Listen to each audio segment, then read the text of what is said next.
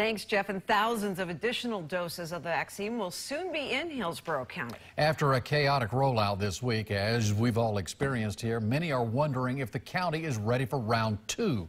8 on your side investigator Masa Saidi is looking into that. Keith, for 2 days in a row, Florida has reported nearly 20,000 new coronavirus cases. These are the highest numbers that we have ever seen.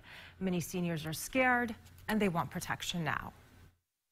The connection with a great-grandchild. It's a bond unlike any other, and the reason Charles Sutnick wants the coronavirus vaccine. He was born, a relative said to me, that's the cherry on top of the icing on the cake.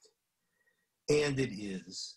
And I haven't been able to hold him. So I'm wearing double masks, and I'm afraid to go anywhere, really. But like thousands of other seniors this week, Charles couldn't register for the shot. Hillsborough systems failed.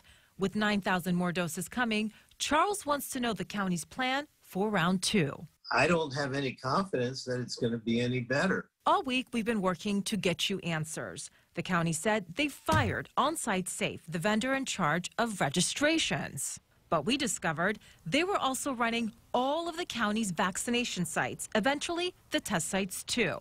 According to county documents in the deal, On-Site would get more than $13 million over a 6-month period. New tonight, the county says for now, they're not working with On-Site in any way.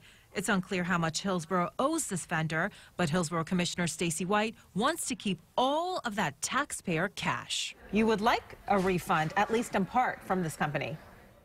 Absolutely.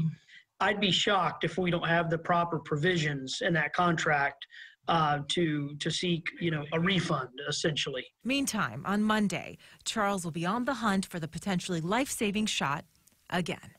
So it's sad. It's sad. I'm 76. I've lost almost a year now of being with family. It's almost a year. And people just want their life back. So it's unclear if seniors will make appointments online or on the phone next week. Also, we don't know who is going to be running these sites now that that company is fired. Hillsborough County says they are still trying to figure all of this out. I can promise you we're going to be closely monitoring all of this on Monday. Keith. All right, thank you, Masa. Ados on your side, keeping you informed about this vaccine rollout. We have a county-by-county breakdown on our WFLA app.